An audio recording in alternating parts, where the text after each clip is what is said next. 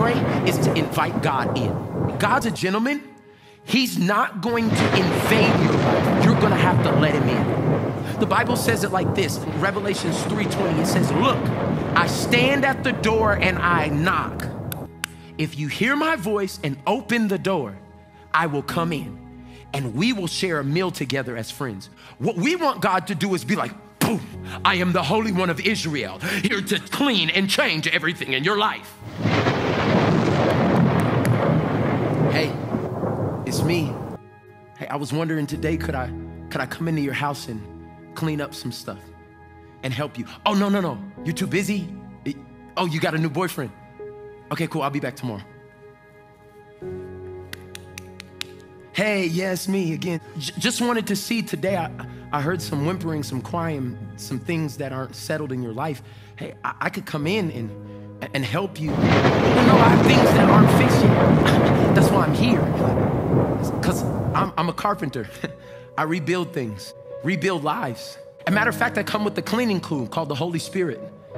And we'll come in and you don't even have to worry. All you have to do is let us in. And God is standing at the door of your life every day. And he's knocking and he's knocking and he's knocking. And he's saying, when you pray, you invite him in.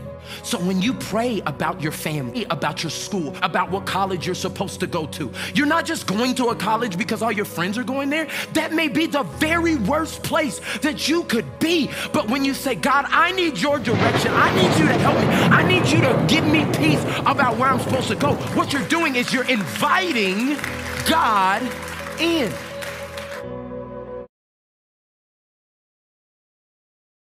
How many of you know and understand that pain has a purpose? See, pain has a sneaky way of pushing us back to the feet of Jesus. Pain has a sneaky way of pushing us back into the presence of God. Pain creates a resilience in us that can only come through struggle. Because struggle is the proof that you have not been overtaken by your enemy. Struggle is the proof that the enemy is not bigger than your God. Because the fact that you are still struggling and the fact that you're still fighting is an indicator that there's something more after this. Who is on your boat who's weighing you down? Everybody's not going to the deep with you. And you will delay your destination trying to bring a committee to what God called you to. Do you know where I would be right now if I waited for everybody that I thought was supposed to be with me to come with me on this journey? Do you know how many people would still be wandering and drifting if I needed the cosign of everybody else when I already had the cosign of heaven? Your boat is not built for everybody.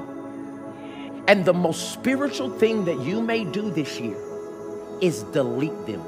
I'm not talking about if you see them out, you don't say hello and be cordial. If you are distracted, you cannot reach your destiny in adequate time. Leave the crowd behind.